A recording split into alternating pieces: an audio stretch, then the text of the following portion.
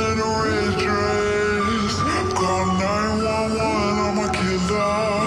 You know I hate to confess. Bang, bang, got my hand on the trigger. The devil in a red dress. Call 911, I'm a killer. Okay, we back. You remember Bre from the last interview? She was giving me some attitude, so I felt to myself I didn't really get a good interview out of her, but I got her back here today, and I was telling her about the incident that just happened with Chocolate, and That's giving her her name, Chocolate. And I'm telling her she got to be careful out here, because we might have a serial killer on the loose, and I would hate to have her, God forbid, 1.5 million times to hear anything bad like that happen to her, because she be out here too. They said 2 people got shot in Kensington. They didn't say there's a serial killer on the loose. 2 girls got cut up and stuck in a suitcase. They didn't say that. Well, one was found stuffed in a suitcase, and the other one was found in a river. So you're out here, and I just want you, tell the audience how you feel about that. I'll tell the audience that I know I saw a couple of people walking around being like, yo, can I get that pork wrench? You get it? I know a pork wrench, right? I know what that means. Cut up piglets, right?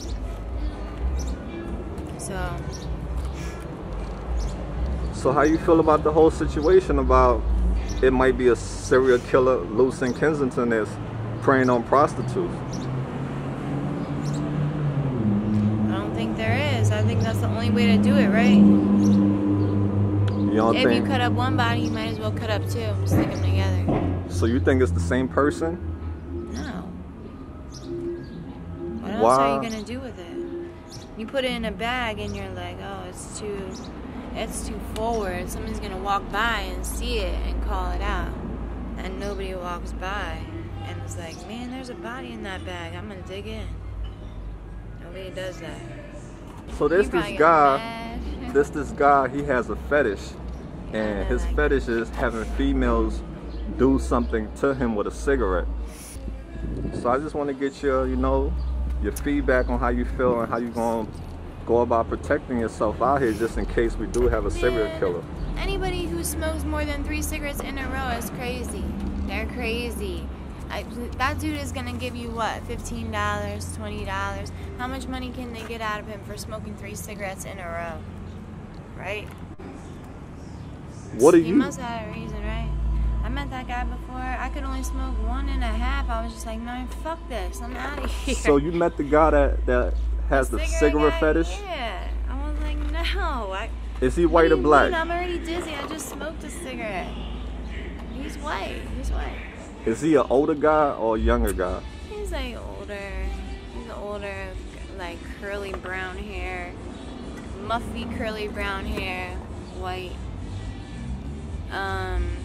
But it's just like, but nobody can do the right thing. Who wants to smoke 5 cigarettes in a row? Nobody can win with that. And that's what he does? He smoked 5 cigarettes? No, but I'm sure if you would smoke 5 cigarettes in a row with him, you could get like, what, $80?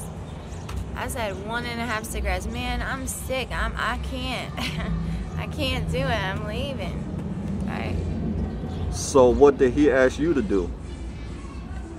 Just smoke a cigarette, but I mean, whatever, he gives you the donation first. You smoke a cigarette, tell him what your limits are, and then, like, you don't even have to put your mouth close to him. You'll be like, I don't give shotguns. But, I mean, you get out of his car, and he might be angry at you, so you can never make that $20 again. But some people just go back for the $20, right? And then still try to get 60 when they have the same attitude, right? So, how many times have you met him? I met him 1 time, and I did it, and then he tried to drive by me again, but I knew I couldn't get in his car because I wasn't going to do what he wanted, and I didn't even want to deal with his bullshit. How are you going to protect yourself out here, just in case you come across this crazy person that's doing these bad things to these females?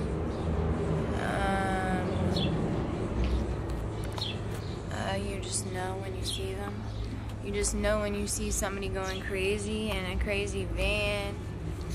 So he's in a van? You haven't seen them before, but they look like they just want to fucking hurt you. Some fucking bum-ass white dude who lives in like 3 hoarders' house. Like, he probably has 3 homes in a row. He bought them all at one point. But he can't throw anything away because he doesn't want to lose anything. So he just has trash all over his fucking houses. 3 fucking houses in a row. Probably a fucking mansion if you put them all together, right? That kind of man. So he took you to his house? You offend him. No, I'm just saying that's probably the type of man he fucking is. Like, he bought stuff, so he has something to be like, oh yeah, I'm something special, but he can't bring anyone in his house. He has to have everyone in his fucking front seat smoking 5 fucking cigarettes. Like, no, you're not gonna fall in love with someone who smokes 5 cigarettes in front of you. Like, I don't know what you think it is, but there's no jinx, there's nothing. Like, you fucking pick us up and you tell us to smoke a fucking cigarette. And we smoke as many as you want right in a fucking row. Like, no, we smoke 8 cigarettes in front of you. We're not marrying you. Or whatever happened to him in his past fucking life. I don't know, but maybe he offers that if you smoke enough cigarettes. And he probably does because he's that fucking crazy, seriously. Like, I would never pay someone to take my cigarette and smoke it and blow smoke in my face. What do you mean? Who does that? He's crazy. Those 2 girls probably made way too much money for whatever they were doing. So you I'm think telling that's you, what they it is? weren't walking around the street being a fucking slut. It wasn't a jealousy thing. I'm telling you, they probably... So why was they killed? They probably were thieving somewhere. Someone caught them on spy cam, stealing too much from somebody. Are you don't. I mean, you might get murdered for being a slut, but no, I'm not a slut. And I'm not a prostitute. So what are you doing out here? I don't know, maybe they give too many of the wrong addresses out or something, try to kick me out every 10 minutes to go get some more money and bring back $10 more for them, right?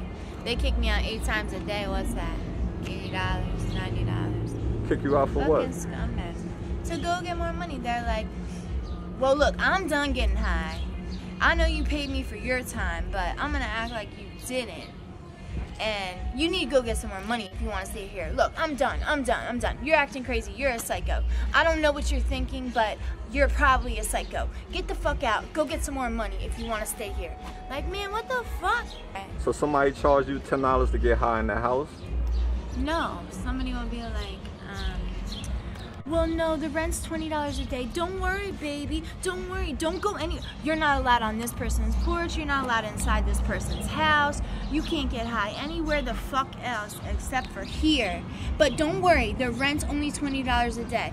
Then when you stay gone for a couple hours, then you're like, man, I didn't have the fucking money to go there and do that today. And they're like, well, why didn't you tell me you didn't have the money? You know you can always fucking come here. No, you can't fucking come here without the $10 fucking dollars. You know you can always come here. But like, some bitch is there paying $20 a day from some check you don't know about. Only $20 a day, and he told this bitch to be like, yo, get on her, kick her the fuck out. Yo, she's playing with you. Like, this bitch is paying $20 a day all day to stay inside this apartment. You have to pay $50 a day to keep coming back like 10 times, 5 times. You have to pay $50 a day. And then he gets in your face and tells you you're not paying rent, but you do pay the $20 a day.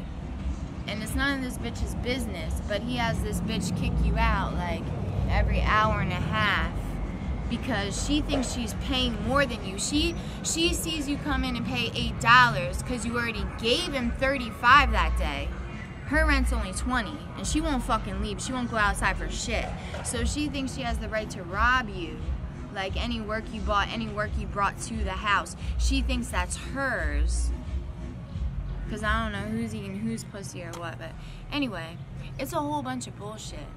Really, it's the worst thing you can do. But I mean, really, it just like, it messes with your, So let's talk. It messes with your psyche because you just have to stand there and be silent and just let somebody talk shit to you. Let's talk about like what's going on out here. Know what's going on. Look, you getting but off really, topic. like soon you want to really fucking grab a pusher and poke it into her eye, right? Let's talk about this serial killer. That's Cut what I her want to fucking arms off. Put her in that suitcase, like, what is it called? Suitcase not being used. So how are you going to go about protecting yourself? This one time I thought I should buy mace, but I don't know where to get it. What, Jim's Army, Navy? Where the fuck you buy mace from? I think they're selling in Walmart. You need mace? Walmart. Try to get you some mace. No, alright? no, I don't need mace right now. Well, how are you Because I'm going? not a scumbag. I mean, I may turn into a dirtball sometimes, but I'm telling you, like 4 hours is all I can take. So you can really see it in their eyes, like how angry they are, like when they first meet you, you know? So it's all in the eyes? Yeah.